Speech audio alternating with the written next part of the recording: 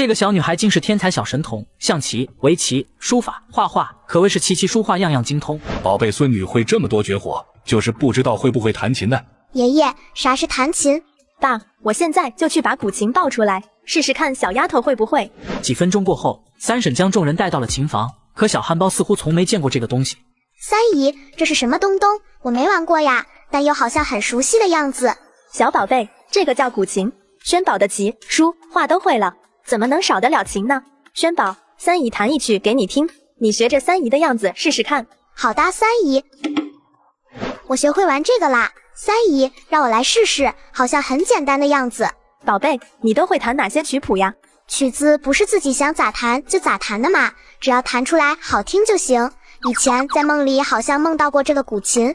萱宝自信地告诉三姨。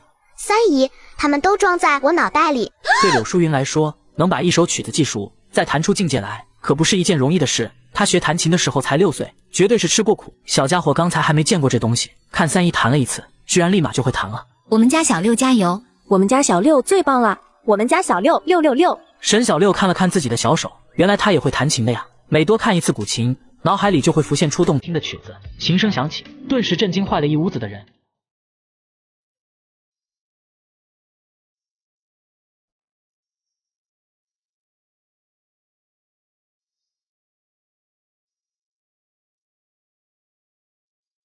一曲弹罢，柳淑云泪流满面而不知。作为一个琴痴，她被小丫头的琴艺震慑到了极点，而屋内的其他人也继续保持呆傻状态。老爷子最先缓过神来。今天是乖孙女上幼儿园的开学典礼，把琴带上。今天沈家上下所有人都去给我们家小六助威。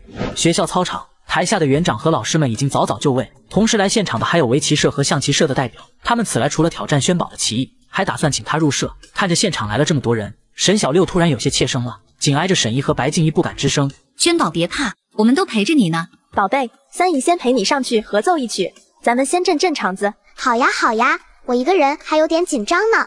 台上一大一小开始了合奏。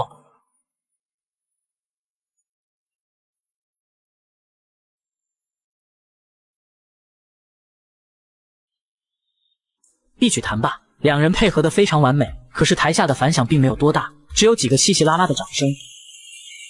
大伙都将小神童的琴技归功到大人身上去了，误以为他只是在装模作样的乱弹琴而已。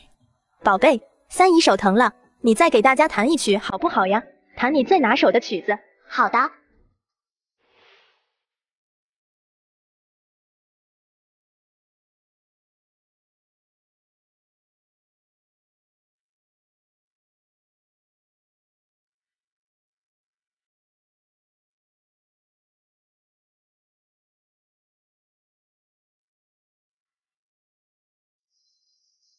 一曲独奏，全场安静了2-3秒钟，紧接着响起了雷鸣般的热烈掌声。更让瞎狗眼的还在后面，老爷子亲自伺候笔墨纸砚，让小家伙现场写了一首唐诗和画了一幅山水画。此时台下的观众一直处在震惊当中，掌声响彻了半边天空。此时被震撼的一愣一愣的围棋社和象棋社开始商量挑战的对策。你们象棋先上，还是我们围棋先上？谁上都一样，结果都是一个字，输。然而一口气表演了3个绝活的小朋友已经有些口渴了。爷爷，我想喝奶。好好好，爷爷这就去给你冲。小朋友这一句话让一群老头尴尬坏了。我要喝奶，这绝对是世界上最嚣张的挑战书了。正如沈小二所说，接下来抱着奶杯的小朋友全场通杀一群大老爷们，棋盘上揍得他们落花流水。小六的这一波风头算是出尽了，一夕之间全能小神童的才气突然盖过了所有乱七八糟的舆论，什么小野种、童养媳、大明星的外甥女，通通都不如小神童3个字更有分量。5岁小女孩只因围棋下得好，竟然被日本选手点名挑战。沈老先生，本市15号有一场国际围棋比赛，来了好几位日本顶级棋手，点名要挑战乐萱小姐，我们诚恳地邀请她加入我们围棋社，迎接挑战，为国争光。是呀，沈老，我们知道您当过兵，有一颗爱国情怀，加入我们社团不但能为国争光，也是给乐萱小姐一个展示自我的舞台。听到这里，沈老爷子终于知道他们葫芦里卖的是什么药了。为国争光是真，拉拢小家伙也是真。为国争光就一定要加入你们社团吗？谁规定的？沈老，参加国际比赛离不开我们这种平台，首先就得有参赛资格，是不是？没错，以乐萱小姐的身份，现在只能算是个业余爱好。沈老爷子毫不客气地打断了两人。我家小丫头业余都比你们强，请问贵社团有什么实力邀请她加入你们？两个男人一阵脸红，顿时接不下话了。参赛的事情我自己会想办法，就用不着二位操心了，慢走不送。两人走后，老爷子将小家伙叫到一边。小六，刚才那几个叔叔的话，你听明白了吗？爷爷，我听明白了，为国争光，是不是像您以前当兵一样，保护我们国家？我下棋打败小日子，也是在保护国家。小家伙非常机灵，只是年龄还小，语言表达能力有限。乖孙女说的真好，就是这个意思。棋场上打败国外棋手，保护国家的荣誉，也就是为国争光。那么你愿意接受小日子的挑战吗？如此严肃的话题，小老六立刻乖乖的站好，像个小战士似的。爷爷，我非常愿意。好，不愧是我家的六丫头，有骨气。老爷子有些激动，眼眶微微泛红。我这就给你方爷爷打电话，让他弄一个参赛名额。此时一旁的四小只也兴奋了起来。我感觉妹妹要飞了，以后我再也追不上她了。同感，以后小轩轩向别人介绍这是我四哥，会不会很没面子？只有大哥和妹妹在同一个段位，我们追大哥都很吃力了，以后要大哥小六一起追。沈小二是个另类，说话一贯像个街溜子。身前哪管身后事，浪得几日是几日。哦耶！不过能通奏小日子，感觉也很不错哦。有二哥垫底，我们更有信心了，加油！有种你们别跑，看我不揍的你们满地找牙。你要揍谁呀？不好，快离屋！距离比赛时间还有最后5天，沈老爷子刚到公司，老方头就打电话过来了。老东西，参赛名额搞到了，不过没等方老头把话说完，沈老爷子就立刻高分贝的说道：“老方，谢谢你啊，改天老子请你喝酒，再见。”挂完电话，老爷子还不忘贬低人家：“方老土匪，思想觉悟低，办这么点正事还想坑老子，没门儿！”此时一旁的沈一头冒黑线，他都忍不住替方老头打抱不平。爷爷，我认为你应该换一只羊薅羊毛，方爷爷被你薅了一辈子，都薅的没几根了。哟呵，好你个臭小子，什么时候学会胳膊肘往外拐了？两人话毕，方老头又打来了电话。你是我天边最美的云彩。这次老爷子直接把手机推给了乖大孙。臭小子，你来个不薅羊毛的方法让我瞧瞧。沈一刚想开口，电话那头就传来一阵脾气十足的粗话。沈老东西，这次你可欠老子一个大人情了，你休想赖账，窗户都给你砸了，这人情必须给老子拿人来还。沈一很想说一句谢谢方爷爷帮忙，可根本插不上嘴。你家小丫头，老子才不管是你孙媳妇还是孙女呢。总之这门娃娃亲，老子要定了，这孙媳妇以后就是我老方家的了。沈一话到嘴边的那句感谢，顿时化成了一股怒火。原来方爷爷是想跟我家攀亲啊！我们家小六还没断奶，这事就算了吧。你两个孙女不错，跟我们家订个娃娃亲也行。方老头一愣，没想到会是沈一这个小兔崽子，刚才太丢长辈的形象了。是一儿啊，方爷爷跟你爷爷开玩笑呢，我就是太稀罕小乐轩了。沈一憋着火气，控制不住的要狠狠薅方老头的羊毛。我家小六确实挺招人稀罕，小小年纪一身本事，将来肯定不会入商业圈，更不可能商业联姻。方爷爷要是愿意，您的两个孙女可以嫁到我家来。跟老人经完阴谋，沈一还是低估了方老头的实力。好你个臭小子，比你爷爷还狠，小小年纪就这么护你小媳妇了。沈一闻言脸蹭的一下就红了，战斗力刷刷刷的往下掉。方爷爷别开玩笑，那是我家小妹呢。好好好，妹妹好，一儿这可是你说的。方爷爷家的二丫头也不错，过2天就过来跟你订娃娃亲。方爷爷不止稀罕小乐轩，还很稀罕你这个小神童呢，哈哈哈。果然姜还是老的辣，为了尽快止损，沈一把自家爷爷的一举一动学了个7、8成。那个方爷爷，谢谢您帮忙弄参赛名额，再见。怎么样，乖孙，对付你方爷爷就得用我的方法。没想到方爷爷毛这么厚，您还是继续薅吧。这个小男孩每个月有30万的零花钱，他竟然要把所有钱送给5岁半的小妹妹。小汉包，这张卡里一共有160万，钱全都给你了。哥哥不会挑选礼物，以后想买什么自己随便买。萱宝接过卡片一看，顿时对上面的图案吸引住了。哥哥，这个卡片好漂亮啊！我不要你的钱，我只要这张漂亮的卡片，可以吗？小六儿，哥哥的钱全在这张卡上，只有等哥哥长大成年了，才有资格和能力养你。其实沈一想说，小汉堡你很优秀，我不能在你的领域里和你并肩同行，但我会努力，将来在商业场上成为佼佼者，陪你一起优秀。哥哥，我真的不要钱，你说过在咱们沈家的商场，我可以刷脸卡的，我们把里面的钱挖出来给爸爸妈妈好不好？我只要这张漂亮卡片。没救了，真是个小憨憨。沈一无语的转身离开，小家伙还不忘补了一刀。哥哥，我把钱给妈妈了，不能找妈妈要哦，我们要做乖小孩。随后萱宝拿着银行卡撒脚丫子的往父母的卧室跑去。爸爸妈妈，快点，我帮你们没收哥哥的小钱了，白静怡还以为发生了什么状况，连忙询问：怎么了，宝贝？妈妈，哥哥的钱全藏在卡里面，你快挖出来用，用完了把漂亮卡片给我好不好？哇，哥哥的全部身家都给小宝贝了，这里有多少呀？哥哥说有100多万耶，是很多嘛，够买一个洋娃娃了不？5岁多的超级小富婆压根不知道自己伤了哥哥的心，她还喜滋滋的向妈妈邀功。妈妈，你要快点用哦，以后我有小钱了，也给妈妈用。乖宝贝，妈妈太爱你了，这钱可不是个小数目哦，这是哥哥给你的，意思是让你当他的小管家，妈妈要是用了，哥哥会很伤心的，所以你要好好收着。听白静怡这么一说，小憨包就有点明白过来了。是当小管家呀，那可不能随便花了。妈妈，我要把卡片和我的宝贝们放在一起。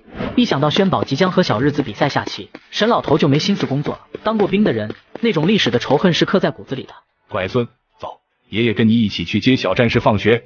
爷孙俩提前到了学校，原本还有一节体能课，沈老爷子提前跟校方打了个招呼，知道几天后小神童会有一场为国争光的围棋比赛，所以直接让小家伙提前放学了。爷爷，哥哥，老师让我提前放学啦。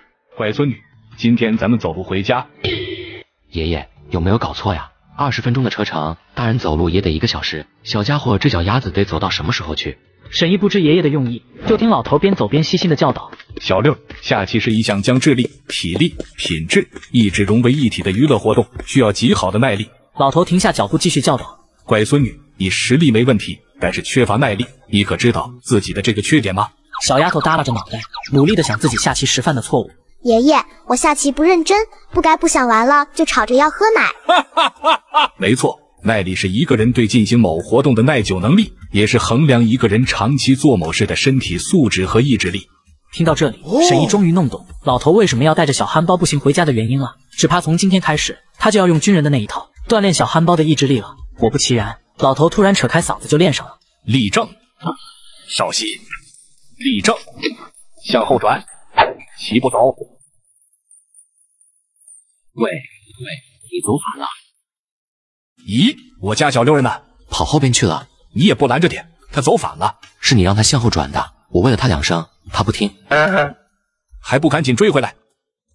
这个小女孩琴棋书画样样精通，竟被日本围棋高手点名挑战。为了迎接5天后和小日子的围棋比赛，沈老爷子不但每天在庄园里循环播放着爱国歌曲，还准备让全家人连看5天的抗日战争片。从今晚开始，所有人看2小时的抗战片才准睡觉。我要看小兵张嘎，我要看小骑兵，我想看小阿木。我可以看小猪佩奇吗？拖出去打屁股。老太太瞪了老头一眼，然后狠狠地说道：你可悠着点吧，像各种大屠杀这种类型的片子，不准给孩子们看，他们还太小。随即白静怡也附和道：妈说的没错，那片子实在太毛骨悚然了，大人看了都发怵，孩子们看了会产生心理阴影的。爸，您是想鼓舞6丫头的士气吧？刚才几个臭小子说的小兵张嘎和铁道游击队，还有地道战这些经典片子都不错，都是把小日子打得落花流水的。孩子们还小，看点欢快的，长大了再看其他的类型。先吃饭，看什么由我决定。老爷子的爱国情怀一旦爆发，每次都是操练全家，那绝对是国仇家恨的教育模式。晚餐过后，老爷子打开大厅的显示屏，开始翻找战争片。一大家子默默地坐在沙发上，生怕老头找得太血腥了。老东西，你要是敢放大屠杀，我就敢砸电视机。其他任何事，老爷子都是让着老太太的，但唯独在对子孙爱国教育这件事上，从来没有后退一步。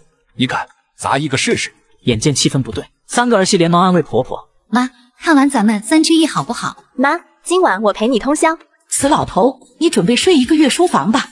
老两口一辈子就是这个相处模式，不是西风压倒东风，就是东风压倒西风，再大的气也不会在子孙面前掐起来。每晚看一部抗日战争片，屁大点事，又不是叫你们扛枪上战场。看来老头是真发威了，此时无人再敢反驳，但老爷子最后还是选了一部小兵张嘎，一屋子的大人顿时松了一口气。第二天，萱宝发现客厅里来了一个客人，这女人看着很眼熟，这个阿姨在二哥的生日宴上看到过，就是不让漂亮姐姐跟哥哥交朋友的那个阿姨，她还骂哥哥是神经病，上次还和妈妈打了高尔夫球呢。萱宝快过来，这是雷阿姨，上次你见过的。小家伙漫步走了过去，不太乐意的招呼道：雷阿姨好。乐萱小姐你好呀。小丫头立刻来到白静怡跟前，悄悄贴近妈妈的耳朵：妈妈，二哥过生日，这个阿姨不让小姐姐给沈一哥哥送礼物。没关系的，二哥过生日给哥哥送礼物确实不太好，可是他还骂哥哥是疯子神经病，不让小姐姐跟哥哥做朋友呢。妈妈，他真的是坏人，我怕他欺负哥哥。白静怡听完这话，大概知道是怎么回事了。沈怡有过抑郁症，圈子里的这些贵太太们，谁会愿意让自己的女儿接触她呢？但是她对孩子产生了恶意，白静怡就绝对不能容忍，更何况还是在自己家里口出恶言。宝贝乖，不怕，妈妈会保护好哥哥的。哎呦，小公主跟妈妈这么亲啊，真像亲生的一样。我说静怡，你的命是真好，我们这圈里的女人就属你命最好了。您说笑了，我哪有您的命好？您有2个健康的女儿。然而姓雷的女人还没察觉到气氛不对。对了，静怡，我小女儿已经在上贵族里1课了，毛毛躁躁的毛病改了不少呢。乐轩快满6岁了吧，也该上了。妈妈这么美，以后气质这一块绝对不能输给妈妈。白静怡听出他这是话里有话。我不需要我女儿学这些乱七八糟的，我只希望她受欺负的时候能毫不犹豫地打回去。